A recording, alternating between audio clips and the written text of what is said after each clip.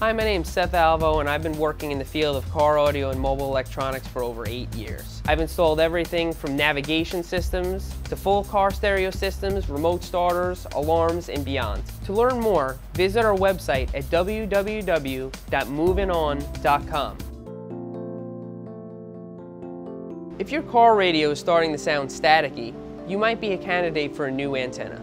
Usually, if you need a new antenna, the first thing that's going to happen is your AM stations are going to start to go bad. AM is the weakest link, and that's the first thing that's going to go. If your FM is coming in, but your AM isn't, then most likely you need a new antenna.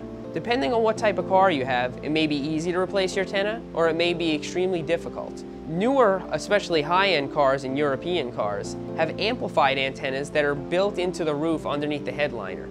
These are typically proprietary and will need to be purchased from the dealer. If you have an older car or a more basic car, then changing your antenna may be easy.